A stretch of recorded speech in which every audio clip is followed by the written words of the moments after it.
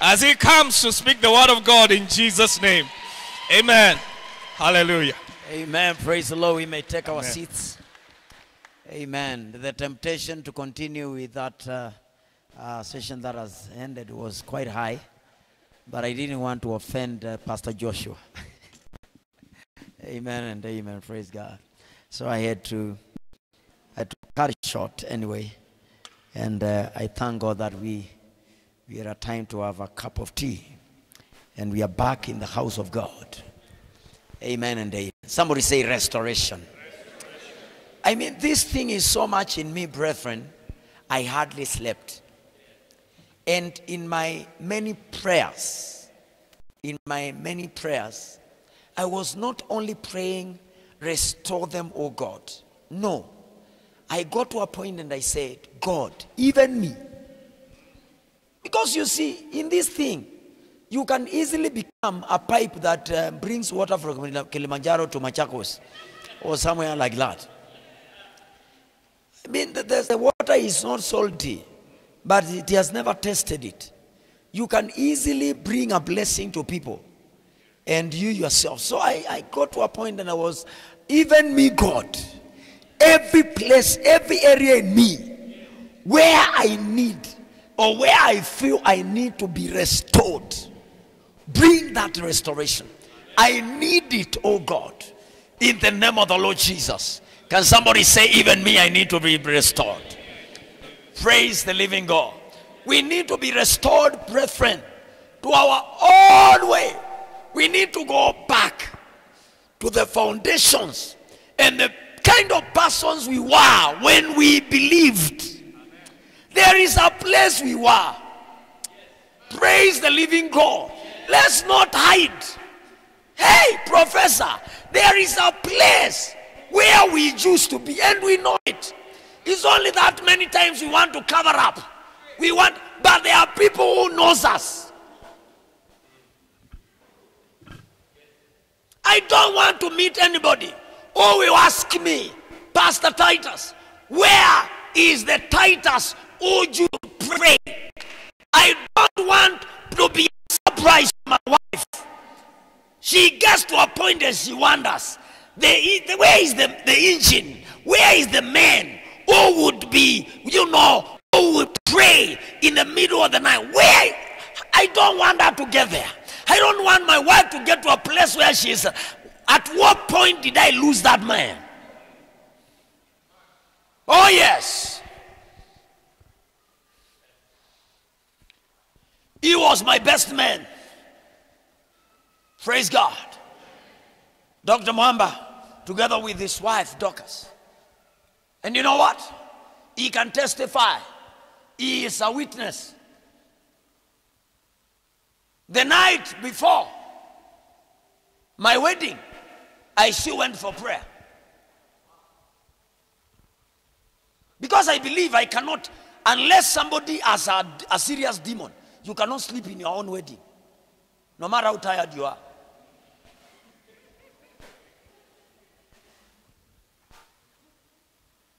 You understand what I'm saying? I want her to still see that man.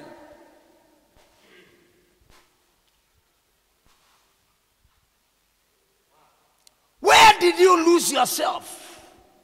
At what point? We knew you. The way we knew you is not the way we know you.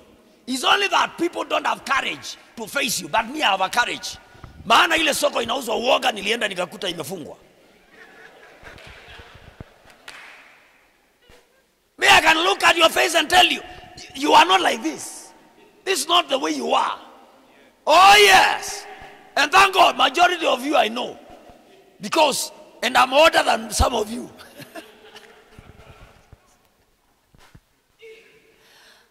Here. Because when we were beginning, I was there. Service number 1. I was there. So my DNA.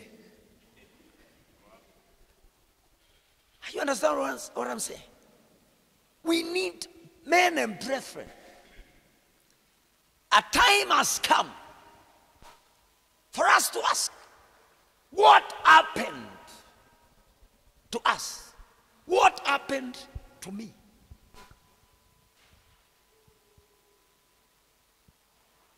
Amen.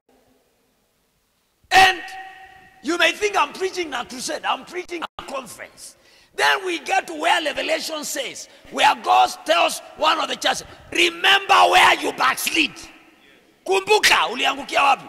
Wacha kutushindisha hapa tufanyisha kazi ya kukukumbusha mahali uliangukia na wewe unapajua. Unatupea kazi nyingi ya kuanzisha kukuonyesha wewe ulikuwa muombaji umeacha, wewe ulikuwa mtoaji umeacha, wewe ulikuwa mtu wa kupenda mambo ya Mungu umezimia. Wewe mwenyewe kule uliangukia unajua.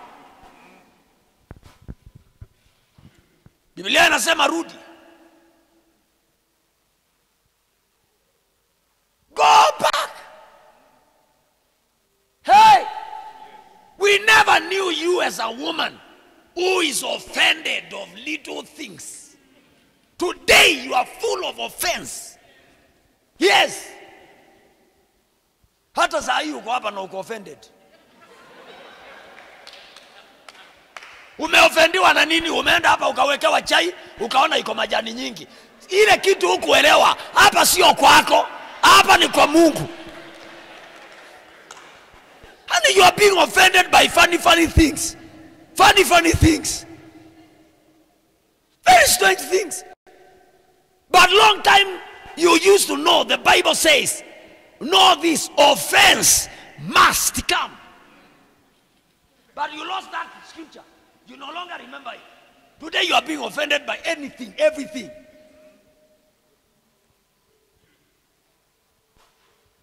Kila kitu.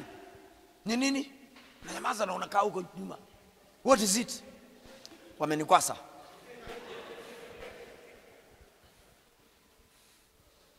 Ni kanisa iko na vikwaso vingi.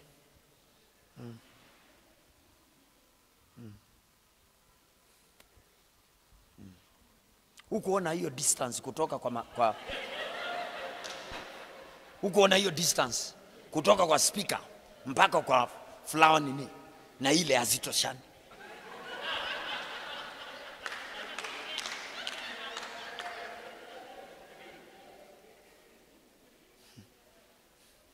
The things offending you, the things offending you, my sister, they are so insignificant, they are useless, but you are full of offense. Una offensive na kila kitu. That's not the way we used to know you. That's not the kind of a person you are. But slowly, you are drifting away. Sasa umeingiwa na makasiriko.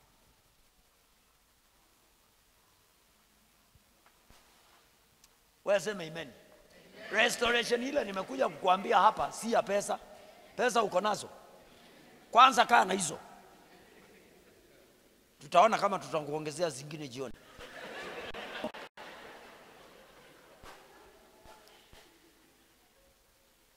Amen. Tunaelewana? Tuingie ile vitu sasa ufalme. Because the Bible says seek ye first the kingdom. That thing is still in me. When our minds, Elder Joyce, when our minds were in the kingdom, we lacked nothing. When we got these children and these babies, majority of us, we had nothing. But those children, they went to school, they dressed with miracles. We were men and women of miracles. No longer do we believe God for anything. You think it's our life, it's our right now to sleep and wake up. So what?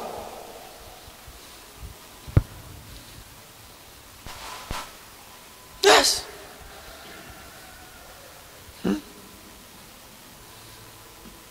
When we just, it's only that we cannot pray God to get us back there, because that will not be right prayer.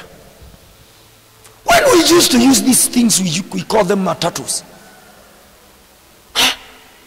Between here and town, Umehubiria watu wawili. Some of us tulikuwa tunasimama kwa bus. And you can't waste 1 hour. You feel something is in you, is stirring you up. I need to preach in this matatu. And you stand and you say hallelujah. And you preach early morning. Where did it go? Today get in the same matatu with your smartphone.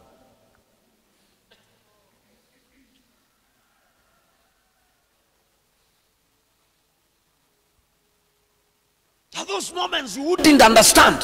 How are people not born again? How can a sinner live around me? And I'm not telling them about Christ. Today, you don't care.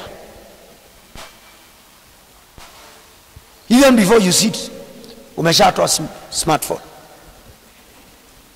What are you doing? You are just liking.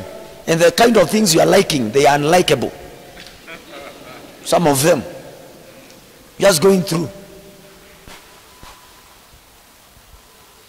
And you tell me we don't need to go back? You tell me we don't restoration? We need restoration. And we need it seriously.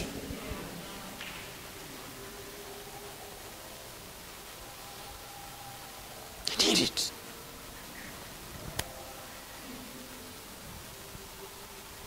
Those moments, men of God will say, this is what we are doing.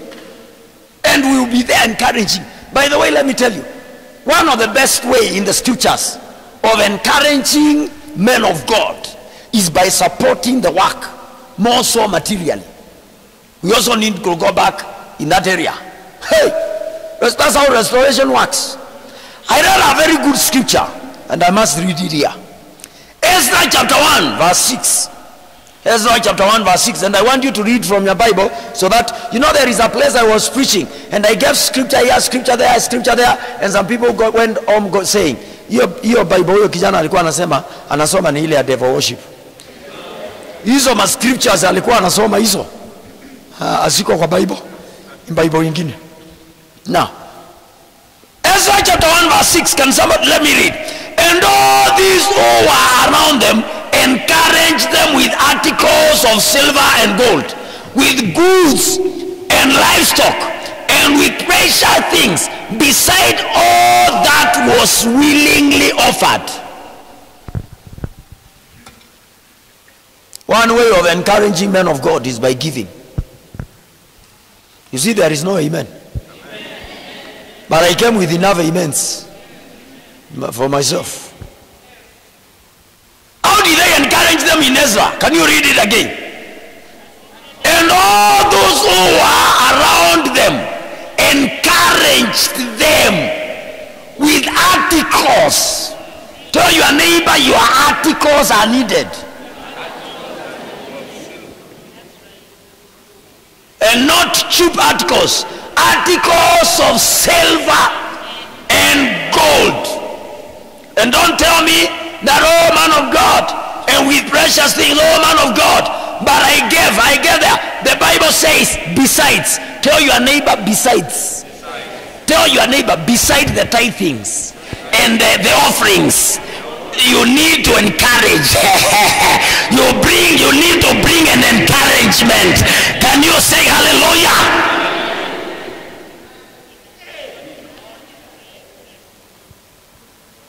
Someone say beside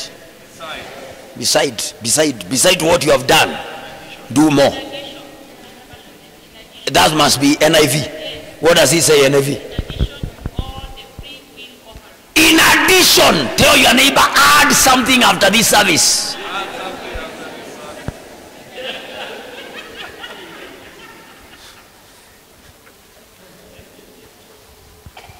Praise God. Glory to God. Yes. Some people don't. You not read in the morning, Pastor Joshua, that we will need somebody to say restore. For you to get out of your prison house, for you to get out of your holes, for you to get out of those snares, you need a man to say do what? Restore. Can I teach you a secret? Can I teach you something in this house? Come on. Can I teach you something? You may have never known this, but this is true.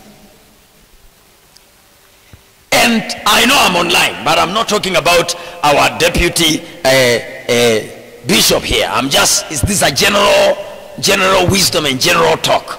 You understand? Anytime, any day, anywhere,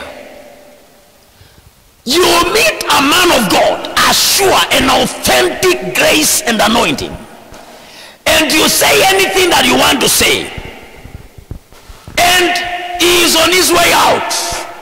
He's on his way what? He is like, brother, God bless you, the Lord bless you, try this. Get in your pocket and give the same man something. I'm telling you the truth, I've been around for some time. The man will say, let's pray. Whoever that man is, it doesn't matter his title. Are you understanding what I'm saying? Because there are those declarations and decrees.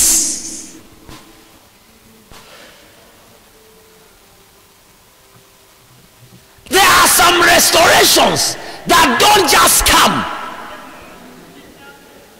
They need to be activated. There are blessings in the life of men, but they need an activation. They need an elder to say, go and get that which my soul loves.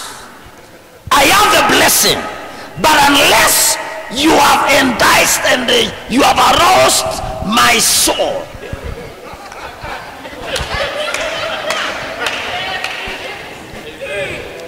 are you understanding what I'm saying? There are those things. It is true, God has continually told Abraham that your seed, your blessed, your children will be as many as the sand on the seashore and the stars on the sky. And but let me tell you something, restoration of all those visions and all those declarations, the conclusion of the matter is when God hates.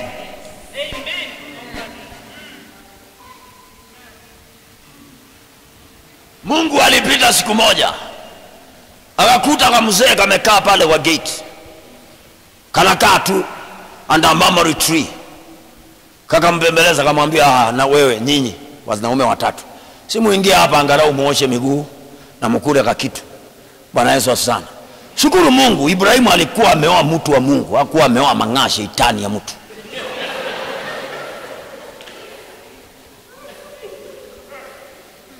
Some sisters try that, brother. Some people try that with your wife. Ni utajua ulewa nini. Jamaa ameokota, watu wanapita, ameokota, hawana majina, hawajui, ameokota, analetea wife, anaambia wife, hey wife, kimbia utengeneze nini. Hey, Bwana Yesu sana. Wacha kutupatia ile vitu Mungu akurangi.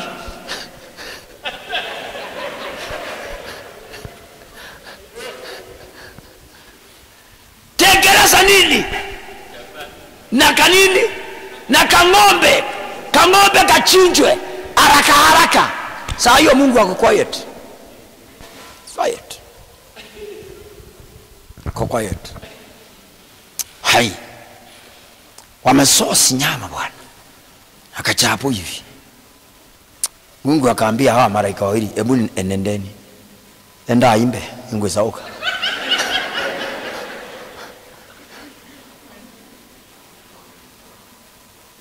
Muilo la toa ya batu hivi thiombe.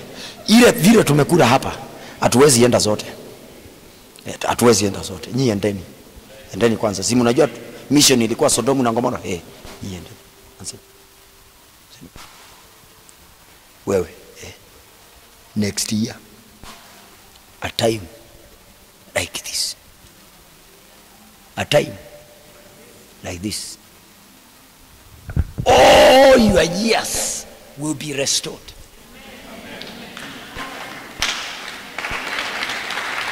All you are waiting. This is a moment you have been waiting for. Are you understanding what I'm saying? A man in his old age, he can see no nothing. He tells a son by the name of Esau, go and look for something. Go out hunting, bring something. I eat first. I do what? I eat first. And I want you to understand, we are not teaching this because tuko na njaa. Tunafunza kwa sababu ni neno la Mungu. Sababu kuna watu wanaanga kongositi zao zinaendanga kwanza, sasa wameanza mlengo gani? Wameendelea wapi? No. It is still the authentic word of God. Praise the living God. Because the culture of giving needs to be brought again back into the house of God.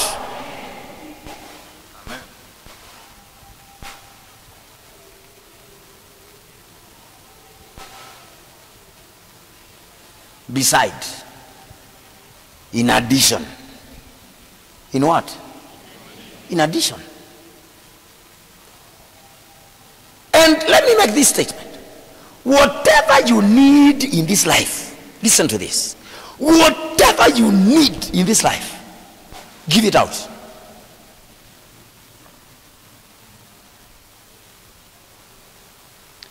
Do you need shoes?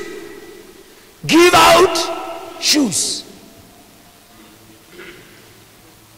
What is it that you need now? Come on. What is it that you need now? What is it that you feel you need? Do you need a house? Let me educate you. Do you need a house? Locate somebody who has grace. Locate a brother who has an authority in that area. He may not necessarily be a pastor. Who is building, or who has built, or who is almost finishing. Go there.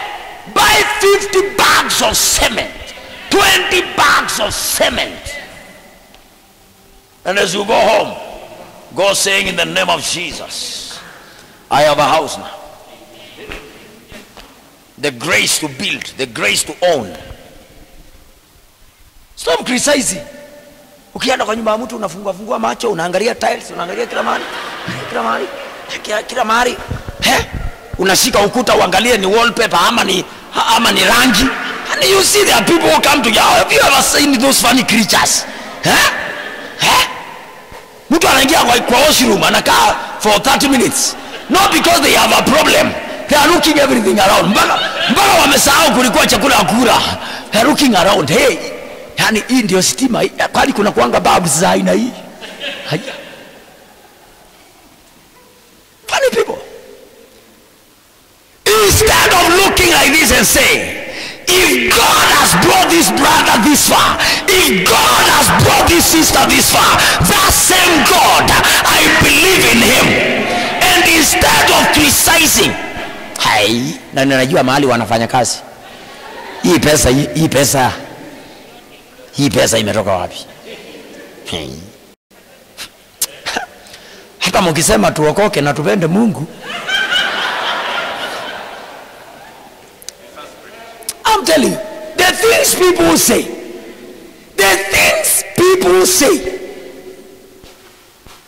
only God. Only God.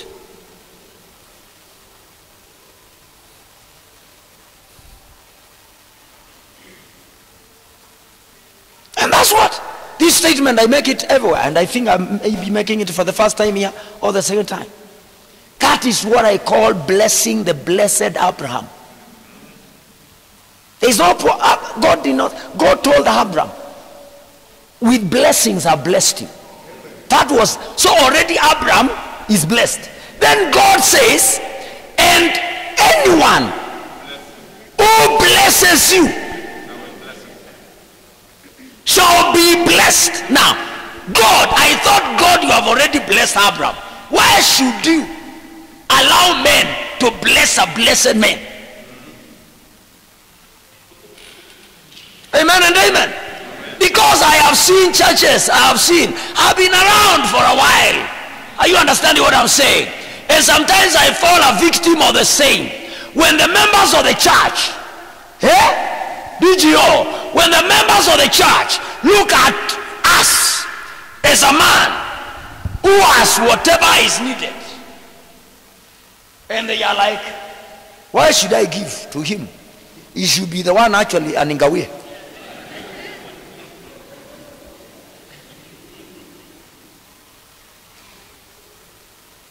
doesn't work like that.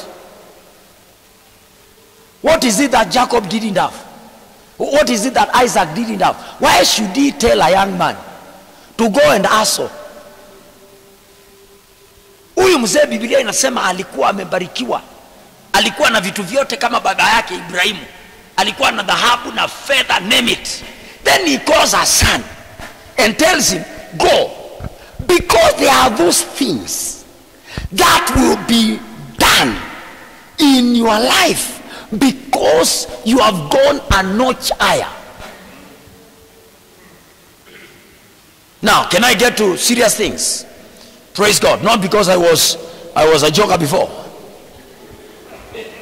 Number one, if you want to see restoration in your life, become a fighter.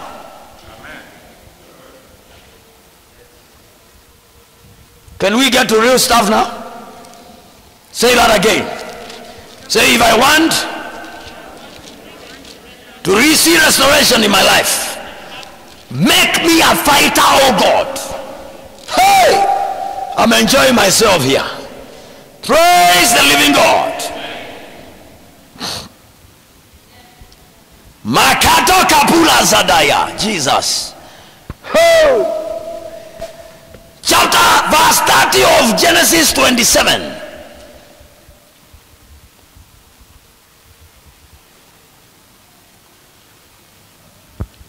Genesis 27 verse 30. Now it happened, as soon as Isaac had finished blessing Jacob, and Jacob had scarcely gone out of the presence of Isaac his father, that Esau his brother came in from his hunting. Can somebody read verse 31 with me? He also had made some food and brought it to his father, and said to his father, let my father arise and eat his son's game, so that your soul may bless me. Even the son knew that it is the soul of a man that blesses him. Let's go down there. Where? Verse 32. And his father Isaac said to him, who are you? Hey! So he said, I am your son, your firstborn. Esau is my name. Then Isaac trembled exceedingly and said, where is the one who hunted game and brought it to me? I ate all of it before you came, and I have blessed him, and indeed he shall be blessed. I can't take back. My Jesus, I'm going somewhere. When Esau heard the words of his father, he cried with an exceeding great and bitter cry, and said to his father, bless me, me also, oh my father. But he said, your brother came with deceit and has taken away what? And Esau said, is he not rightly named? Then Isaac answered and said to Esau, indeed I have made him your master. Indeed I have made him your master. And it continues, verse 38. And Esau said to his father, what did he say? Have you only one blessing? My father, bless me, me also, oh my father. And Esau lifted up his voice and wept. Then Isaac his father answered and said to him, behold, your dwelling shall be of the fatness of the earth, and of the dew of heaven your soul. By your sword you shall live, and you shall serve your brother. By your sword you shall live. And I shall come, and it shall come to pass when you become restless, that you shall break his yoke from your neck. Now listen to me. From your sword. In other words, this man, old man, is saying, the blessings I have given out, but for you to be restored, because you have already lost your firstborn position, let me give you some wisdom. Let me give you some keys, some ways of going to where you are, but you lost. It is true, my son Esau, you lost your position because you sold it, but I have some wisdom that I can give you, and through this wisdom you shall be restored. Shall be done what? Shall be restored.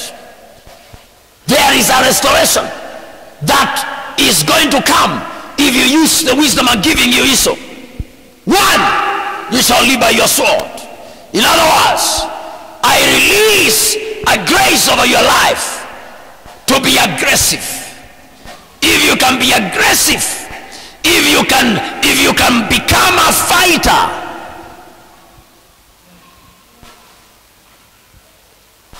you don't need to die in this state. It is true you lost it, but you can rise up again, my son. You sold it out, but you can rise up again. And I don't know who I'm talking to this afternoon. I don't know where you lost it. I don't know how you lost it. But that is not important. We serve a God of restoration. God wants to restore you. It does not matter how many mistakes you have made in life.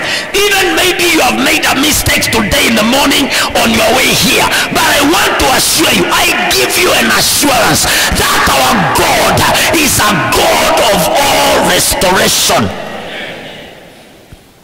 Anybody who has dismissed you, they have made a mistake. There is something. There is a man of God called Shabak, and he preached many years. I think I listened to that sermon in the early 90s. It was called the sermon, the heading of the sermon was the comeback anointing. There is a comeback. Praise the living God. All that which you lost because you did or you didn't know what you are doing. Even the prodigal son in the book of Luke, he takes away everything, but when he is away, he came back to his senses. What you need to do is just come back to your senses. Look at the state of your life. Look at the state of your spiritual life, your material life, your relationships, your network, and just look at yourself and say, where did I lose it? Then begin a journey back. Your position is still there. The place you left, the house you left, there is still gold. There are still cows and goats to be slaughtered.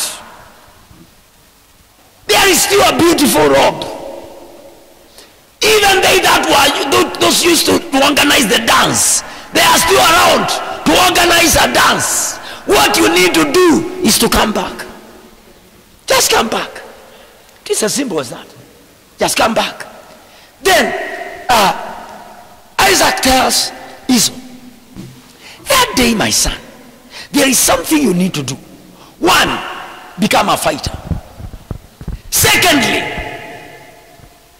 decide. Let there be a decision in you that I am not going to settle down. I'm not going to settle down in this defeat. I'm not going to settle down the way I've done things. I continue doing them. No, I'm going. This old man tells his son, the day, the moment you become restless, wakati utasikia hii hali imenichokesha, mimi nilikuwa muombezi, hii maisha nimerudi, mimi nilikuwa mtu wa kupenda watu, saa hii nimekuwa mtu wa chuki,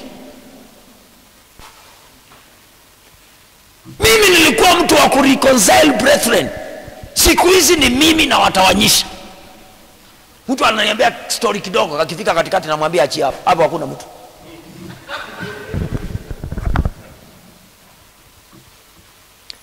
Six things that God hates, even 7, and one of those is a brother who sows discord, deceit amongst brethren.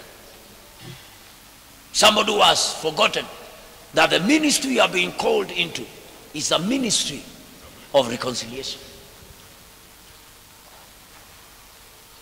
It's not a ministry of telling the other person how bad the other person is.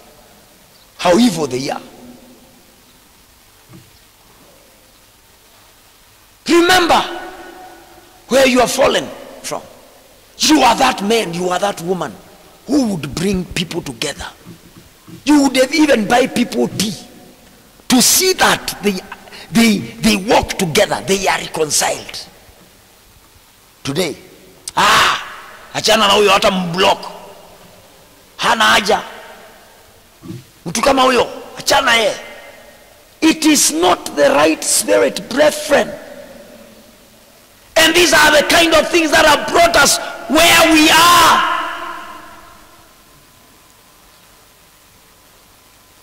We find it so difficult for the presence of God to come.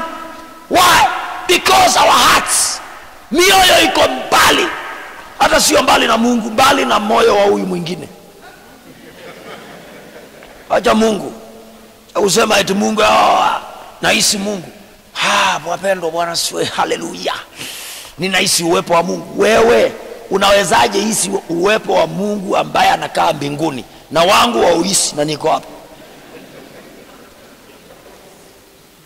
Stop lying. Hata Yohana anauliza, how will you love God whom you have never seen when you are hating a brother?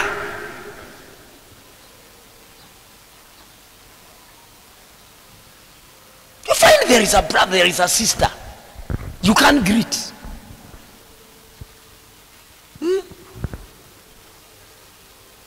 Watu wengine usionanga wanakaa kanisani nyuma kwa sababu kanisa imejaa.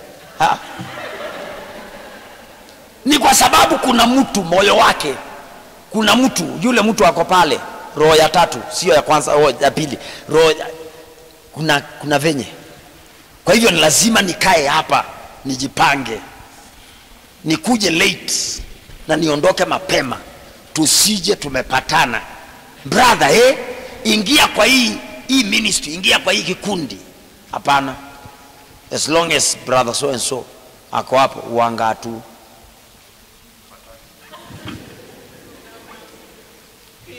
Hamupatani aje. Unaweza kosa kupatana na ndugu haji. How do you not agree? Halafu unaleta kizungu mingi. No, you see brother, you see Pastor Titus, we only differed, but we differed as gentlemen.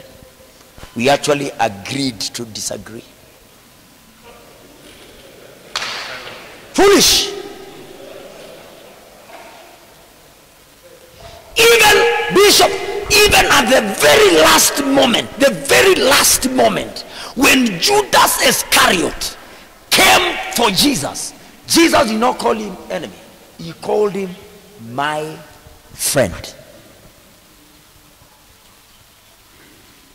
How much have you tried to restore that brother to the first love?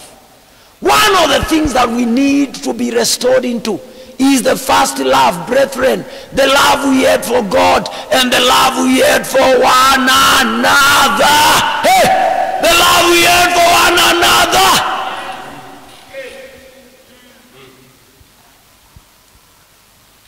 The love we had for one another. Inua macho tuongee wapendwa. Ni service ya restoration. Ulikuwa unaingia kanisani, kanisa inaisha saa 6, saa 6:30, saa 7 mpaka saa 9. Profesa njoo, bado uko kwa maeneo. Haleluya. Unasalimia huyo ndugu, mnashuhudiana, unaenda kwa huyo dada, mnashuhudiana, unatoka huko unaenda mwingine, mpaka mwingine unaweka kwa gari muende mkishuhudiana. Mwingine unamwambia tukutane kwa hoteli tukunywe chai tukishuhudiana. Siku hizi maana una upendo wa wapendwa. Tunamaliza ibada, yani by the time tumalize and the fellowship of the Holy Spirit, wewe uko kwa gari.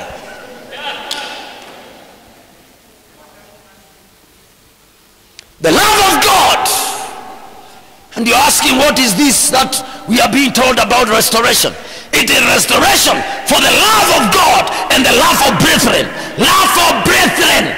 Hey, ule wakati ulikuwa unasikia ndugu anapitia changamoto, haulali, unachapa maombi, unaingia kwa maombi ya kufunga, na hata ndugu mwenyewe yajui, unamuombea, unasimama, unaambia Mungu, jambo hili aliwezi, this cannot happen to that brother.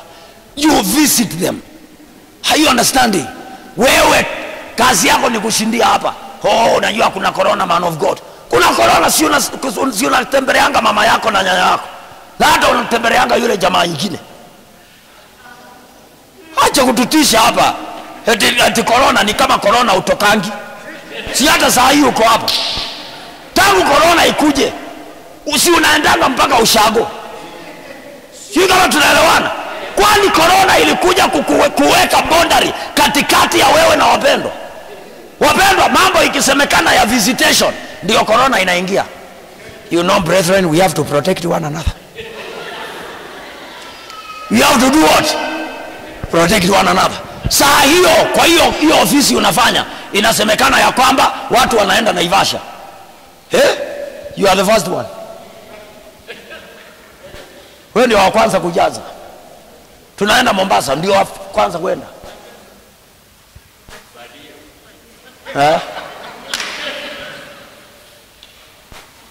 Pendo ilipotelea hapo. Hapo unauliza, what are these are we being restored to? Restored to first love. Restored to first love. Restored to the passion, to the things of God.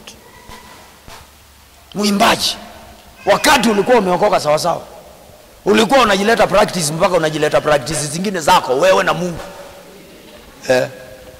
Tunakukuta hapa tu unaimba, hata uko peke yako unacheza keyboard na uijui, unaicheza alone. Now we have to remind you, practice. Tafadhali kuja. We have to know that this life at some point is lived by the sword. Jesus said from the time of John the Baptist until now, the kingdom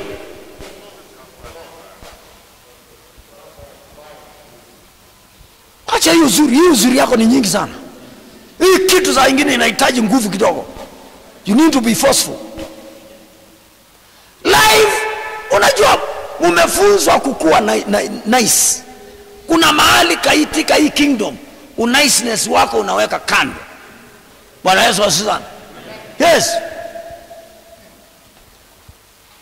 Juzi, last week,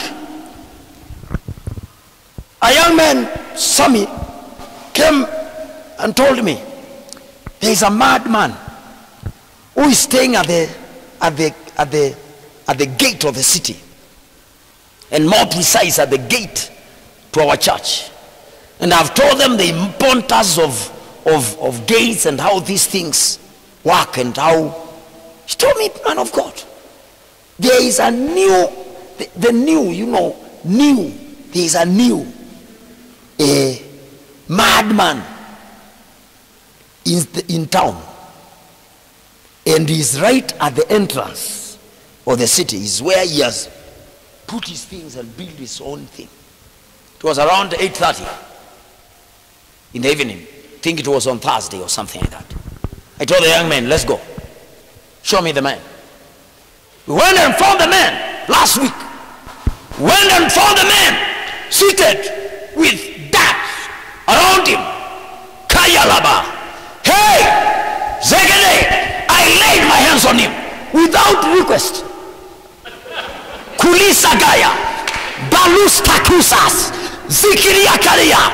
We are the honors, the real honors, the spiritual honors of this city. We don't allow people to stay around here. Malusa Palakaya Ziketekete. Then I asked him, what are your names? He told me names. I told him, say this prayer after me. Lord Jesus, Lord Jesus, I recognize you as the Lord over this land, and no other Lord can rule around here. He is saying all that. In the name of Jesus, I finished with him. Then I looked at him and I asked him, have you eaten something? At that moment, by the time we said amen, We had around 15 men, 15 sober men and 2 ladies around. And I told Sammy, go to that hotel, get in some food. And I began a crusade. At that moment it was around 9. We were almost getting to 9 now. And I'm there preaching to these 15 plus 2 ladies. I preached. By the end of the day, we got 5 souls out of a madman. And from that moment up to now, the madman disappeared from that town.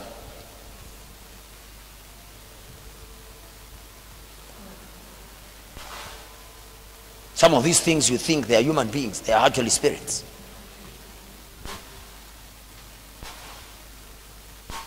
You need to be vigilant. You need to be forceful. Restoration doesn't just come like this. No, there are things that you need to do. You need to be tired of your situation. You need to be tired for you to be restored. Come on, I want to show you a scripture. I hope I can get it. Oh my Jesus, Holy Spirit, help me. You may not know how this one works, but I will show you.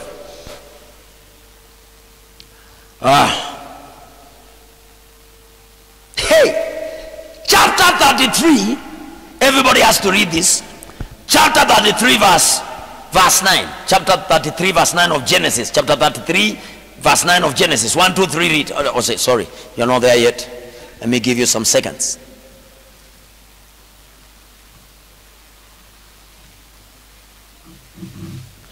Let's read verse 8 and 9. Are you there? 1, 2, 3 read. Then Esau said, what do you mean by all this company which I met? And he said, these are to find favor in the sight of my Lord. Hey, Jacob, listen. Jacob whom you thought, he is the one who ran with the blessing.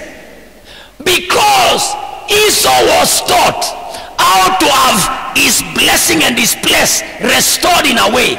Now the same Jacob is calling his brother, the one he stole the blessing, is calling him my Lord.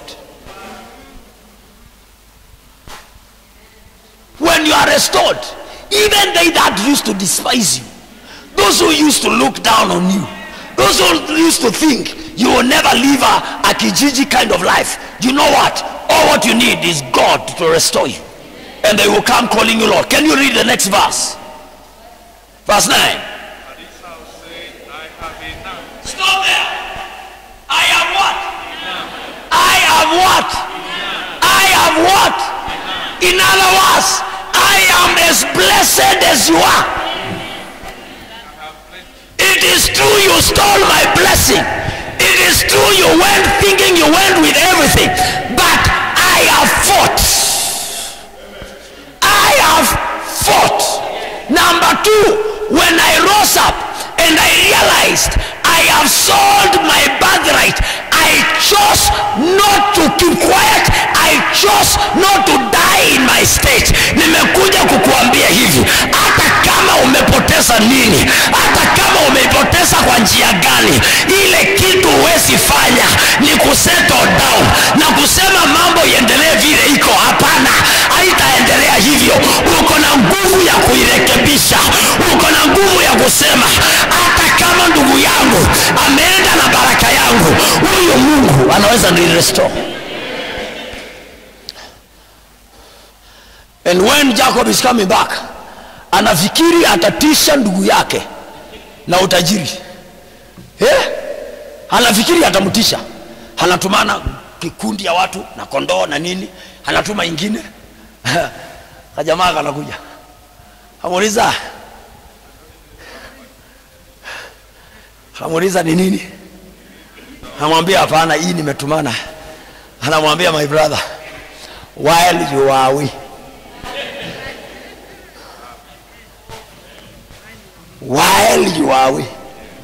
while you thought you have dislocated me, While you thought, I will never rise again, I met God who restores people. Amen. Beyond, I don't need anything you have come with. I have enough. I am as blessed as you are. If it is children, I have children. If it is wealth, I have wealth. I don't need anything from you, my brother. How did he get there? He chose not to settle. He chose not to settle. When he realized, nimepoteza, hakukaa chini, aliamuka. Jamaa akajua kuna wakati wa kufanya hesabu na kuweka formula vizuri, lakini lazima hesabu ifike mahali ya therefore is equals. Hapo ndio tunaangalianga mahesabu ya maisha.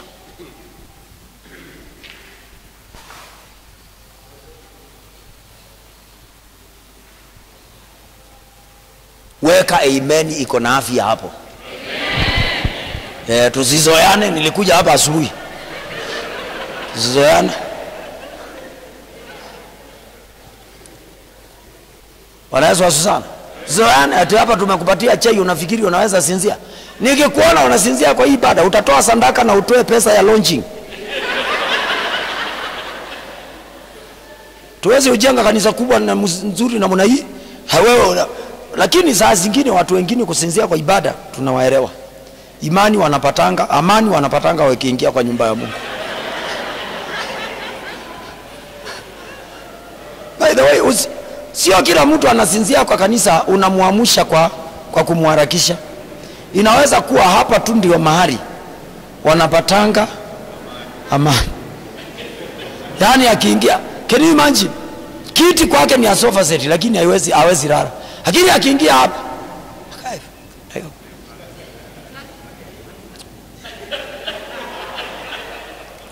but your joy and your peace is going to be restored in the name of Jesus. Anything stealing your joy, I rebuke it in the name of Jesus Christ. Oh my Jesus, I'm enjoying myself. Oh, have you ever preached and you are being blessed? Yani wewe unabarikiwa na chenye unahubiri.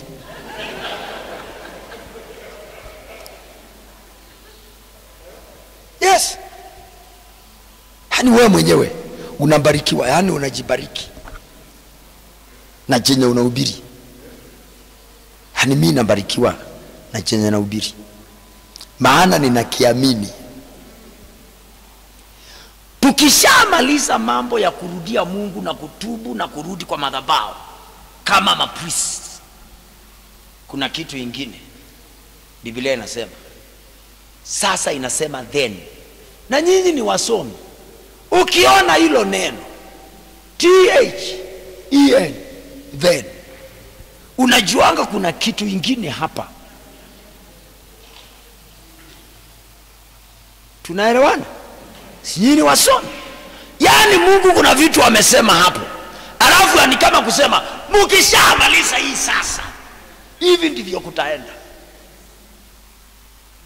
Hebu tuangalie maandiko tuone kutaendaje. The Lord will be zealous for his land and pity his people. Number 2, the Lord will answer and say to his people, behold, I will send you grain and new wine and oil. Hiyo grain umekuwa ukitafuta mpaka ulali, na new wine na hizo vitu yote imefunganishwa mahali pa kurudi kwa Mungu.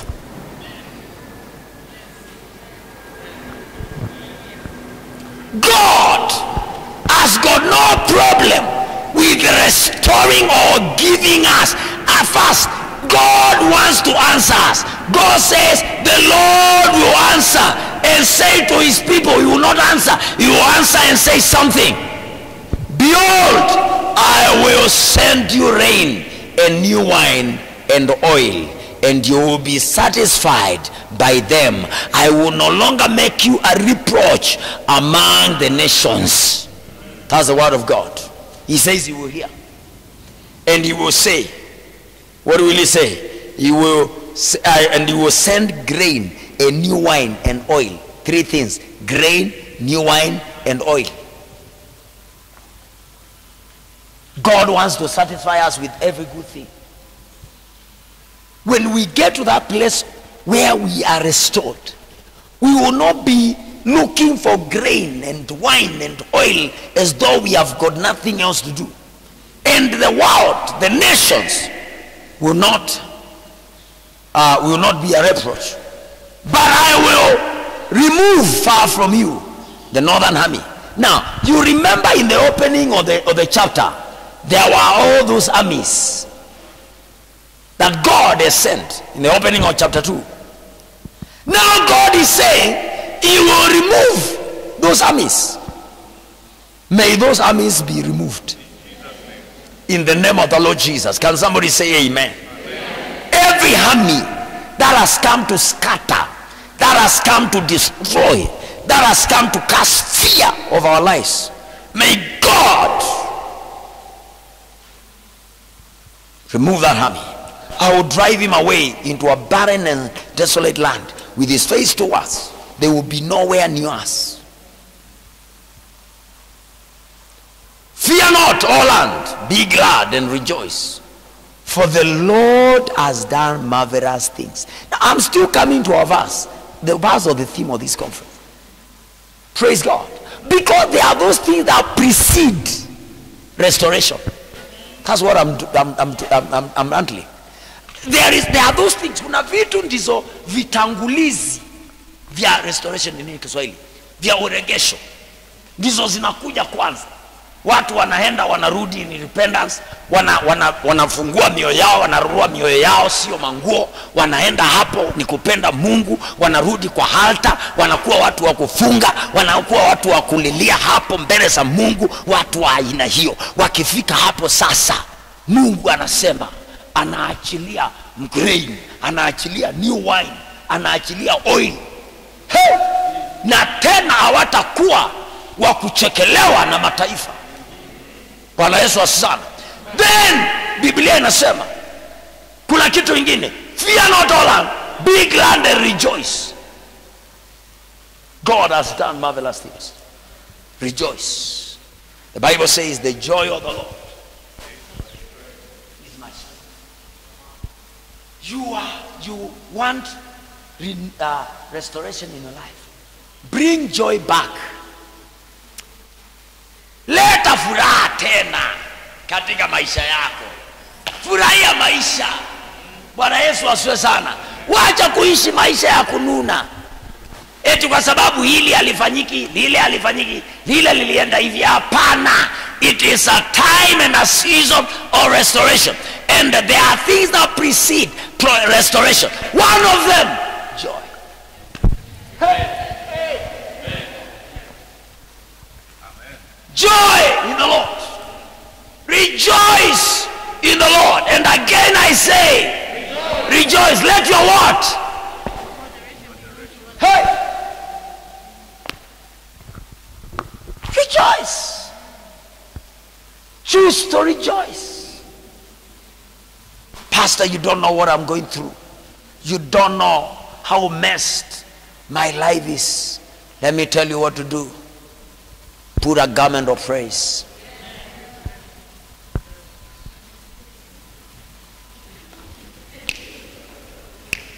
And start rejoicing.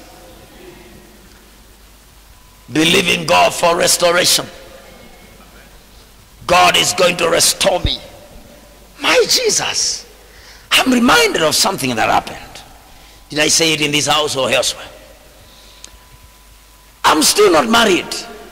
Listen to this. I'm still not married. I must have said this somewhere. Bless you. And I'm staying with girls.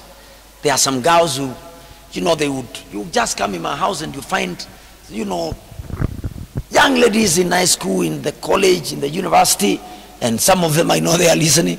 You just find them everywhere. Don't try that at home.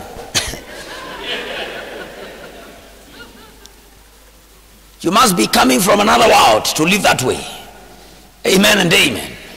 And there is this day, this one morning, and one of these girls called Faith Nyaga You know, she's one of the celebs in this local wherever.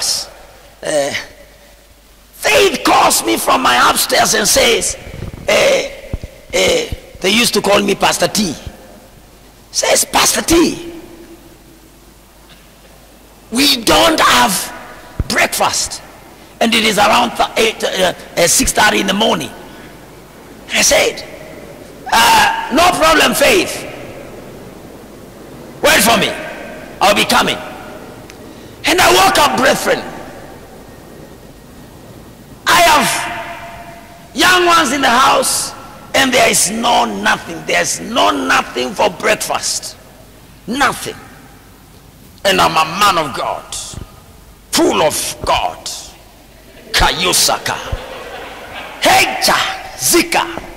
But you can't lose your joy in moments like that. One of the things you need not to lose is your joy when things are difficult. I rose up and I said, hey, that's the day I found myself summoning Satan. I said, Satan, come here quickly.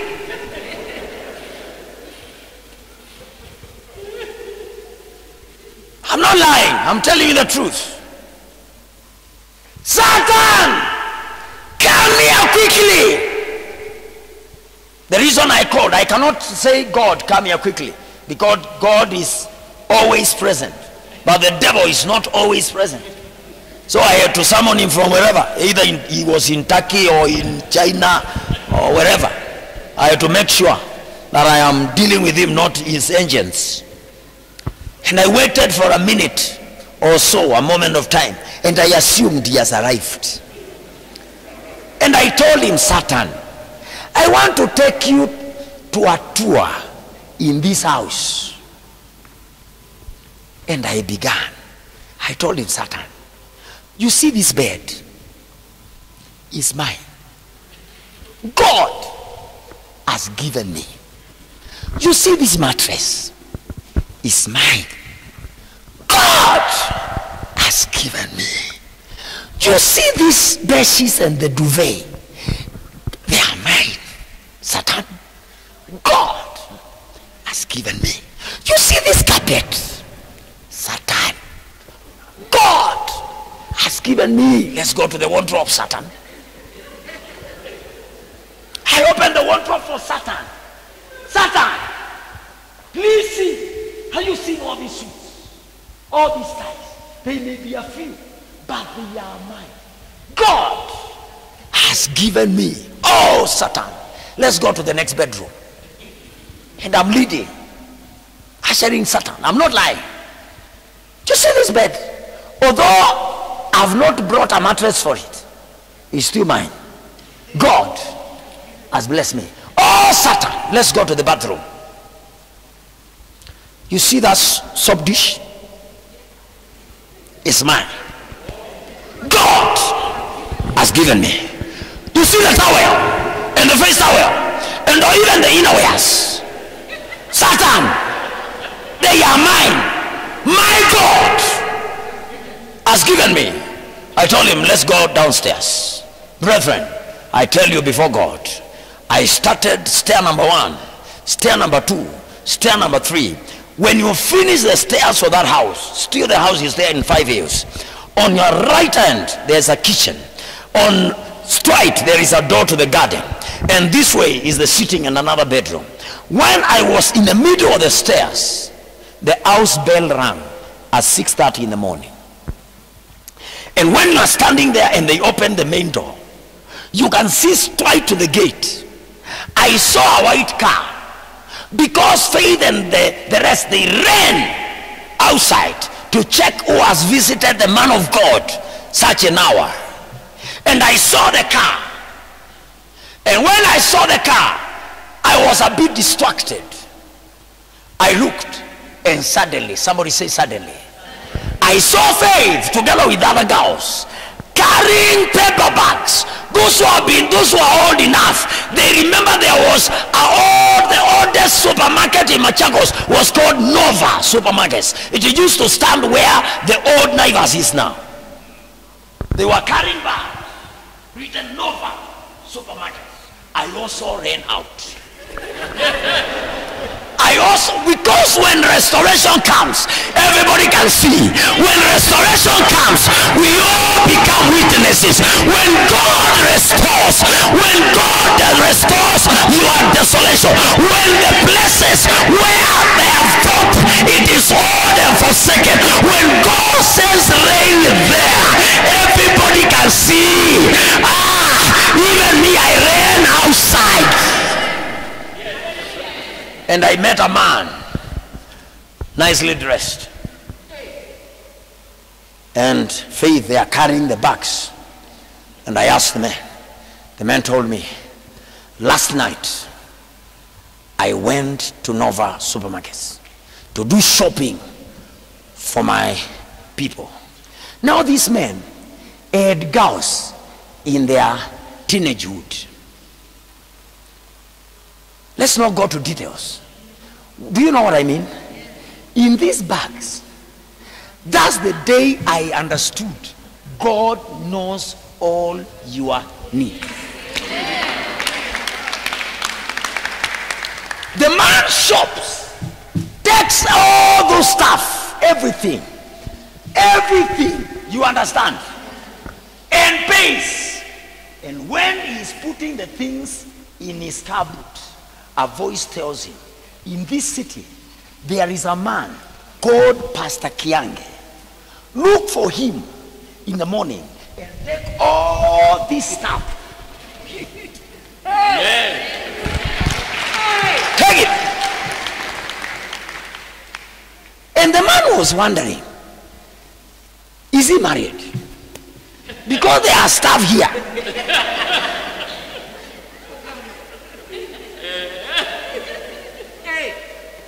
There are things here that men may not understand how to use them. Are you understanding what I'm saying? Suddenly, early morning, there were sausages in my house. There was bread in my house. There is milk in my house. There is salt in my house. Are you understanding what I'm saying? Don't lose joy. Don't lose joy. Don't lose joy. Don't lose joy. Don't. Up to tomorrow, Satan is still standing where I left him. I've never been back to release him.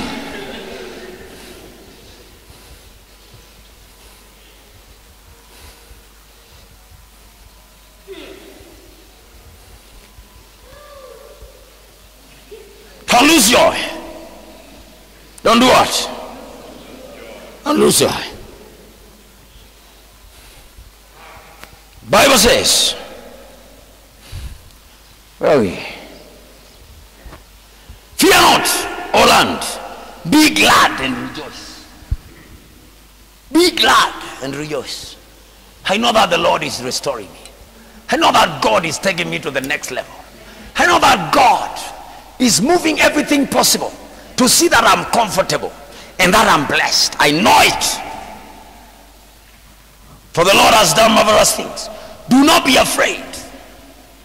These are things that precede restoration. Get rid of fear. Deal with fear. What is it that you are fearing?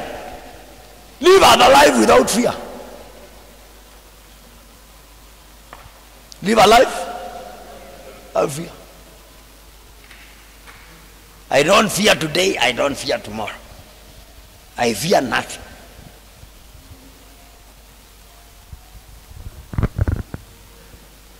I fear nothing.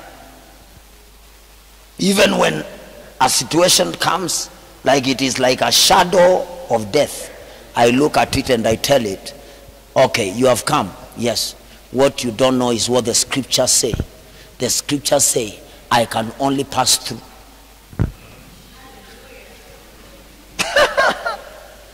You didn't come to kill me. I can't die in the valley of the shadow of death. I can only pass. Stop making a lot of noise when you find yourself in a valley of the shadow of death. You're only passing through.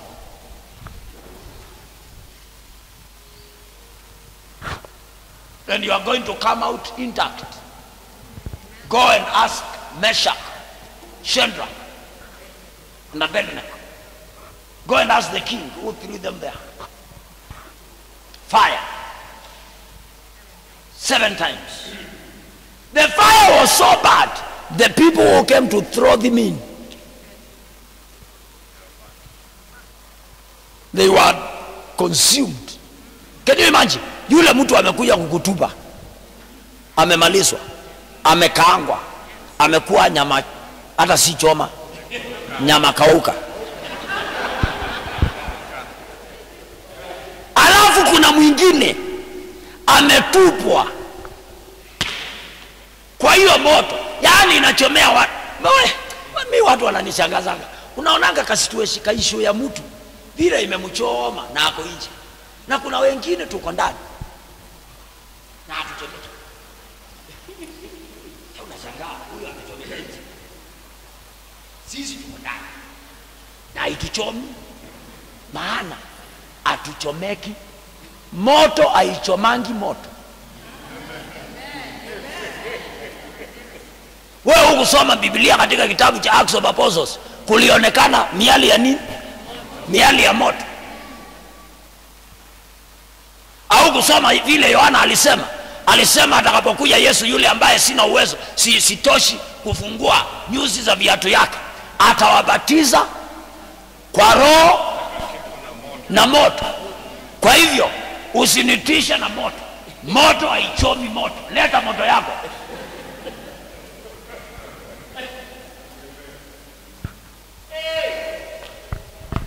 Usinitishe na moto yako. Moto gani? Leta moto ikute ile ingine. Moto itaheshimu moto. Shida ya moto watu wengine ni kwamba moto na maji.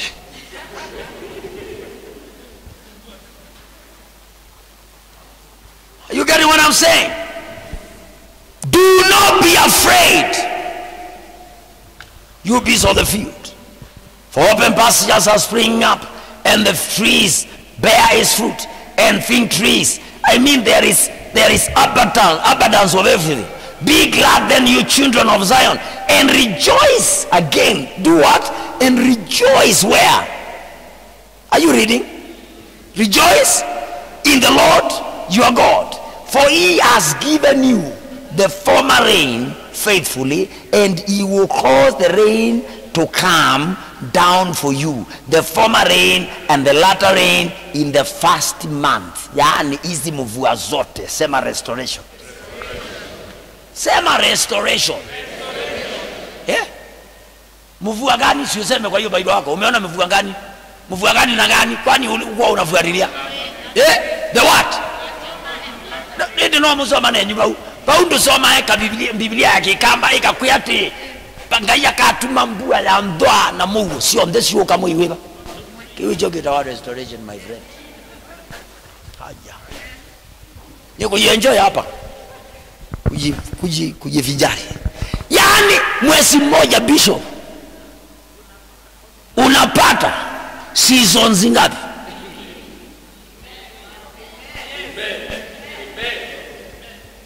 Hey, umeona hiyo? For he has given you, not he will give you. Somebody say it has been given already. He has given us former rain faithfully, and he will cause the rain to come down for you, the former rain and the latter rain in the first month. Zitakutania hapo. Zitakutania hapo. Koramazika bazaya.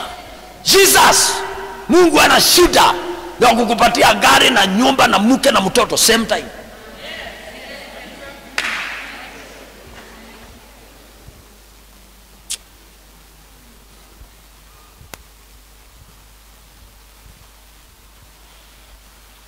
Hata nikasoma mstari mwingine na huko mbele ya Juveri inasema mwenye anapanda atapatana na mwenye anavuna.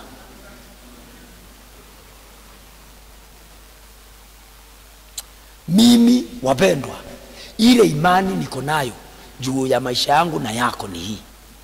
Hii maisha ya tunapitia ka season, kanakaa kabaraka, kanakuja kanaisha. Tu kale ka investment, kale ka investment inaitwa nini? To savings. Unachukua tu savings, unalipa nyumba na watu, unalipa nyumba na watu, unalipa nyumba na watu, na tu bills na nini na nini na nini na nini na nini. Tukikuja kuisha, kunaingilia, kunafunguka kama mlango mwingine.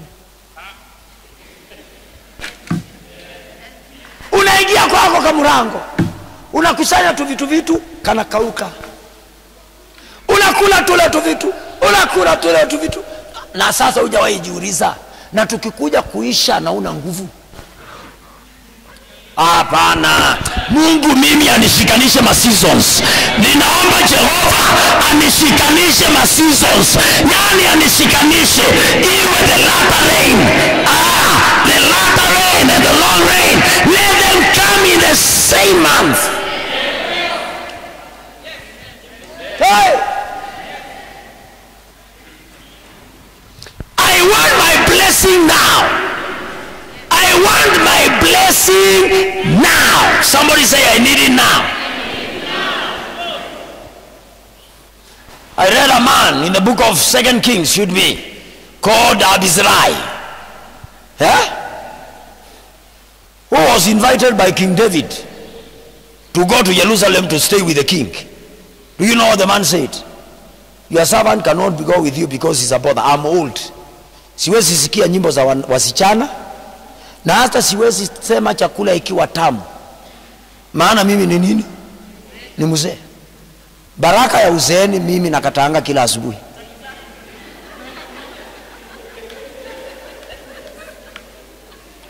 Hakuna blessing, man of God, hakuna blessing ya kuenda, tunaenda holiday Hawaii na ninasukuma na wheelchair.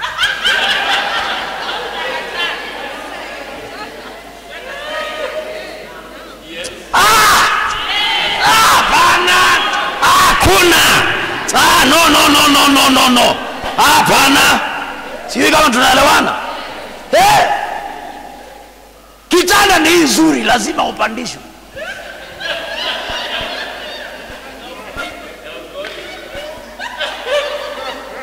Pesa uko nayo, lakini kwa sababu ya age na vitu vingine unakula chakula ya sungura na ni 5-star hotel. Somebody say, God restore me.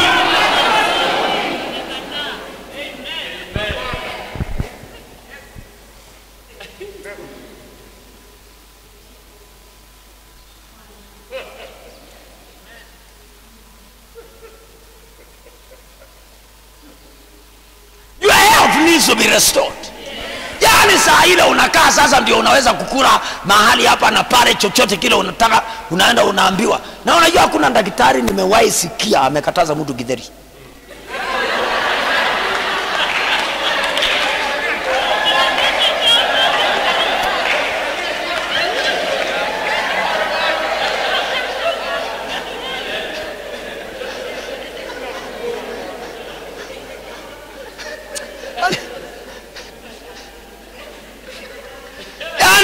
Mimi si mtu wa kupenda chakula sana, lakini shetani ukae mbali na mimi. Yani kuna vitu uwezi nikataza, hata kama sisikuli, yani hata kama sisipendi sana kama mtu, lakini hapana.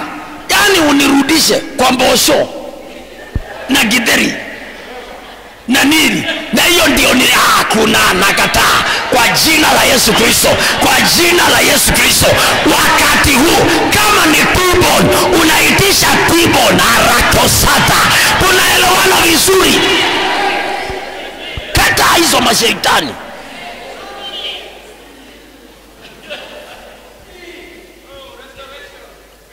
This generation needs a restoration. Do you know what our forefathers, do you know what our fathers used to do, Pastor Joshua, when they go to a butchery? They used to say, nikatia hapa kuna mafuta, nikatia hapo. Go and ask them, those who agree with our, that's what they used to say. Ungeletea mzee ama mama nyama ina mafuta. Angalia hii generation. Sitaki mafuta.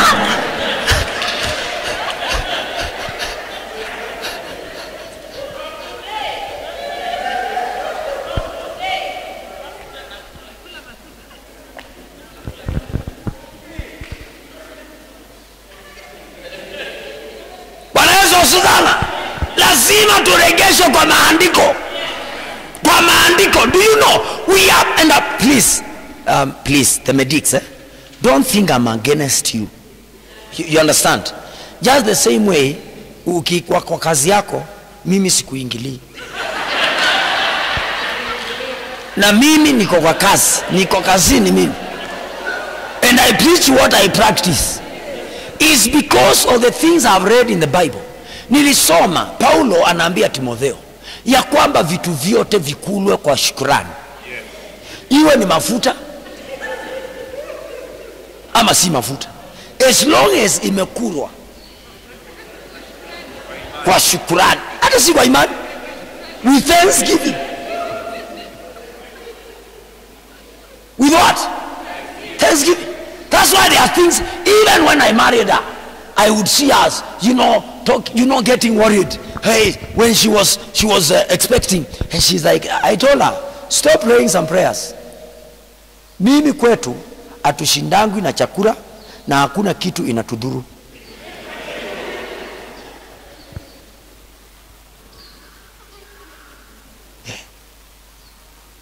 Kwa hivyo usifikiri unaweza leta kiumbe kwa hii dunia nikiwa nimeparticipate kishindwa na chakula. Kitashindwa na chakula kama hakitaki. Until tomorrow, kwa nyumba yetu hakuna mtu anaulizanga mwingine utakula ama kwa nini ukuli, kwa sababu wewe ukitaka kukula utakula. Maana nilielewa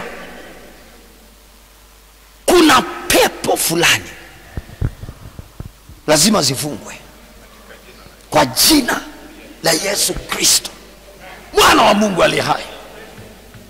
Somebody inua mkono wako wa kuume na useme, Mungu nibariki sasa, nibariki leo. Si hata hii jamaa inaitwa nani, hii kijana hii inaitwa jina mbovu, iliitwa na mama yake ikikufa. Na nyinyi wanawake mkikasirikia maisha, wacheni kuachilia shetani kwa watoto. Inaitwa nani? Inaitwa nani hii? Iko Chronicles chapter 4. Bado na ninawasaidia, Bwana nawasaidia kujua hii jamaa. Bwana Yesu asifiwe sana. Hakuna ubaya wa kuomba eti bless me indeed, oh Lord. It is not wrong. The young man prayed and said, bless me indeed. Aliangalia ile maisha akaona hapa, in my life unless I ask for restoration. Unless. And you know when God restores you, wacha kuuliza, hey pastor, unajua kuna makosa imefanyika. Nini? Wewe usiende usomange maandiko. Hii kitabu ya chapter 9 ya nini ya anaitwa nani, Samueli. Wakati Samueli anauliza, anasema, je, kuna mtu amebaki kwa nyumba ya Sauli ili nimuonyeshe wema kwa ajili ya covenant? We serve a God of a covenant. Tunaelewana vizuri? Jamaa alitolewa kwa ufalme, akapewa na kimama, hakikuwa na nguvu, hakikuwa kimebuild capacity, pika muangusha we usiachirie maisha yako kwa kila jamaa. Kuna watu hawana capacity. Tunaelewana? Sana nyinyi watu ambao hamujaolewa na hamujaoa, don't just release your life in every kind of ends that come in your way. There are ends that don't have capacity yet. They can easily drop you. Are you understanding? Lakini kameitwa, it is time for restoration of Mephibosheth. He is without legs, but he has to be restored.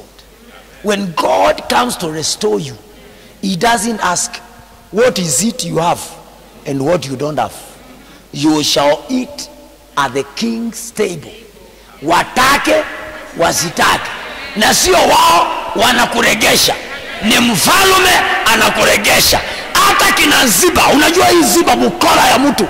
Ziba mtu mwingine shetani ndiye anaulizwa, kukiulizanwa anaulizwa swali straightforward. Kuna mtu amebaki kwa nyumba ya Sauli, ni muonyeshe wema. anajibu swali hajaulizwa, anajibu na anaongezea yuko lakini ni kiwete. Sasa wewe umeulizwa kuna mtu ama umeulizwa vile yako? Hebu geukia mtu mwambie, ukiulizwa mambo yangu acha kuongezea.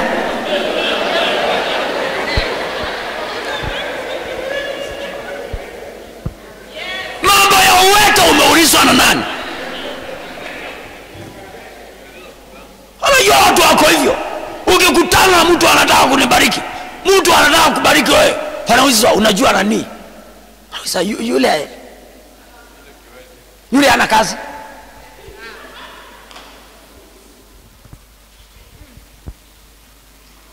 Unajua dada fulani, yule bwanake mlevi. Wewe umeulizwa hiyo na nani? Mambo ya ulevi umeulizwa na nani? Umeulizwa kama unamjua.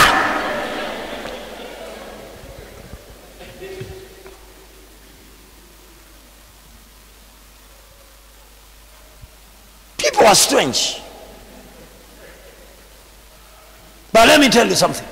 It does not matter how they answer. Your time of restoration has come.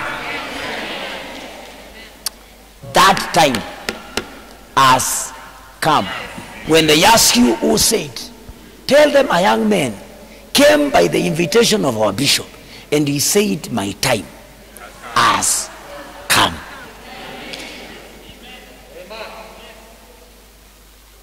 If you can only believe the word, take the word, run with it.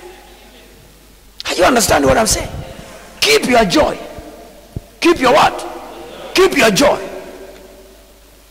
What does the Bible say? Where are we? Oh my Jesus. We are almost there. And rejoice in the Lord your God, because he will give you the former and the latter rain in the first month. The threshing floor shall be full of wheat, and the vats shall overflow with new wine. So I will restore. Because a lot of people think when God is coming to restore, he's coming to restore when there is nothing. No, there is still something that is overflowing. There is an overflow. So whatever the worms, and we have come to know there are so many worms in this life. One worm has eaten your peace. Another worm has eaten your joy. Another worm has even swallowed your sleep. It is illegal not to sleep when it is time to sleep. For God shall give his beloved.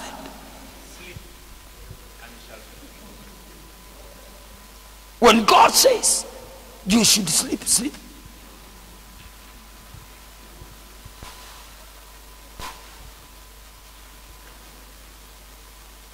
I may not have gone through a lot of stuff, but up to today, nothing has ever happened in my life and I didn't sleep when I wanted to sleep. I'll sleep. I'll sleep.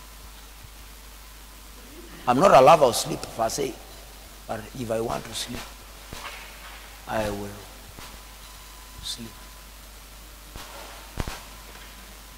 Peace unspeakable.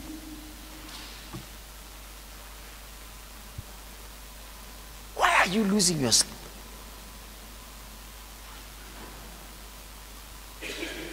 Why have you allowed issues and things to steal your joy?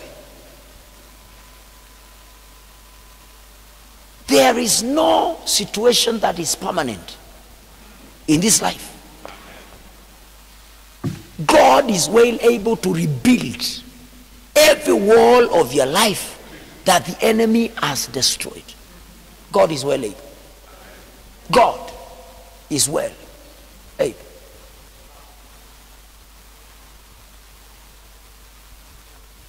There's no miracle that I've not seen God perform. I've seen all manner of restorations taking place. The other day I prayed for a woman. This is one of the strange things. These ones, they only happen in Cumberland. Very strange. Very strange. And I'm not lying, because the testimony I'm giving is just concerning a plot, a house that is outside our church gate. And I drive into the church, and a woman comes running. And I'm like, this woman, she's our neighbor, but she has never stepped in church for whichever reason. What is it? Is it that I have prayed more, that she has come to give her life to Jesus? Little did I know she has not come to give her life to Jesus. She came and she's there, and she told me, man of God. Now she can even call me man of God. For all these years, she had no name for me. Achana wao, madharau waendelee. Watapata mataito. Ananiambia, nimekuja uniombe. Namuuliza kuna nini? Niambia kuna kitu imetendeka. Sijawahi ona kitu kama hii. Namuuliza kitu gani? Ananiambia juzi, sema juzi, nilikuwa nafua nguo kwa plot na nikaanika. You know those things that happen in plots, the idle people. Alafu mwanamke mwingine, and I know both of them should, maybe they are listening, all their friends. Mwanamke mwingine akaniambia sijui nimemwagia nguo zake maji, sijui nimeanika kwa mlango yake. You know those funny things, Kwa hivyo akasimama akajishika hivi, akaniuliza, unajigamba hivyo kwa sababu uko na husband? Yani we behave unondo we na mzee? Yani una behave hivyo kwa sababu uko na mzee? Pastor, I didn't know where that came from, but the woman said a number of things, and me, I left it at that. Akaniambia until evening, when it was time for my husband to come home. When it was time for my husband to, akaniambia, si unajua hii plot yetu, si unaona vile imejengwa? Namwambia sinaiona tu hata nikiwa kwa ofisi yako. Akaniambia, unafika kwa mlango yangu, unapita ingine, unafika ya huyu mwanamke. Nikamwambia Akaniambia amazingly, my husband alitoka job. Now it is 2 days. Today will be see the third or the fourth one or something like that. Akapita mlango yetu, akapita ya neighbor, akaingia huyo mwanamke.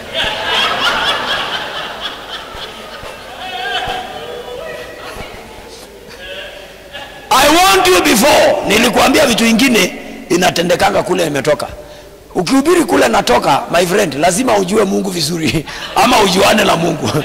Otherwise unaweza chengwa haraka haraka. Sasa wewe hebu fikiria situation kama hiyo. Na hiyo sikwambii nilisoma kwa kitabu. Hiyo ilitendeka live hapo Peter Plaza hapo. Muuliza haya mpaka asubuhi. Ananiambia na the following day alienda kazini aje. Ananiambia sasa hata mimi sijui. Na akakuja tena akaniambia hata ni kama haoni mlango yangu. Ni kama haoni kwetu. Na huku jaribu kumuendea, akaniambia huyo mama ni moto wa kuotea mbali. Nikamwambia hata mimi ni mhubiri wa kuotea mbali.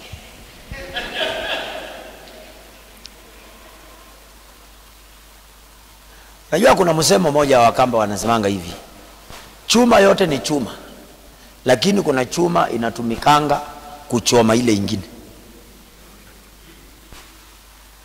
Chuma yote ni chuma, lakini kuna chuma unakuta inapasua ingine. Sasa vile tumeitwa na tuweka ingia kwa Mungu, sisi tunakuanga huo upande wa ile chuma ya kukata chuma ile ingine.